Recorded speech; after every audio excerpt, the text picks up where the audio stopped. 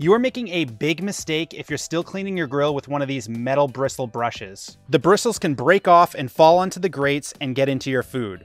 And when that happens, it's very, very bad. If you don't believe me, Google it and you'll find lots of articles about the risk, including one from the American College of Surgeons calling for stronger regulations to ensure consumer safety. So instead of a Wire-Bristle grill brush, use one like this.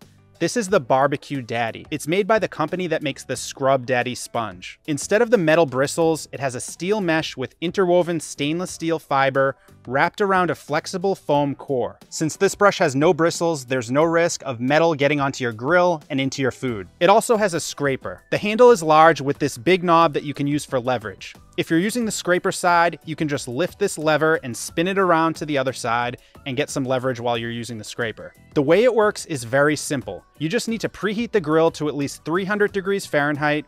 Then you take the tool, dip the sponge into cold water, and then you just rub it on the grill. And it works like magic.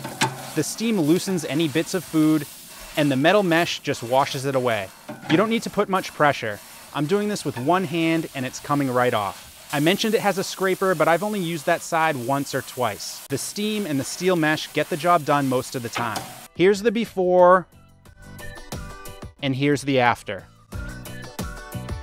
Once you're done cleaning, you can take this yellow tab and pull it right out, and you can wash it in the sink or in the dishwasher. It has a hook to lift the grates or hang the tool, but one of the best things about the BBQ Daddy is that at the end of the handle is a bottle opener.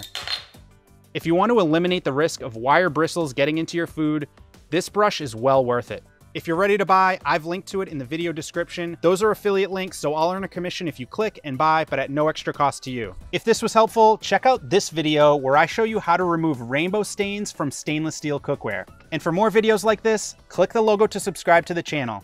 Thanks for watching. We'll see you in the next video.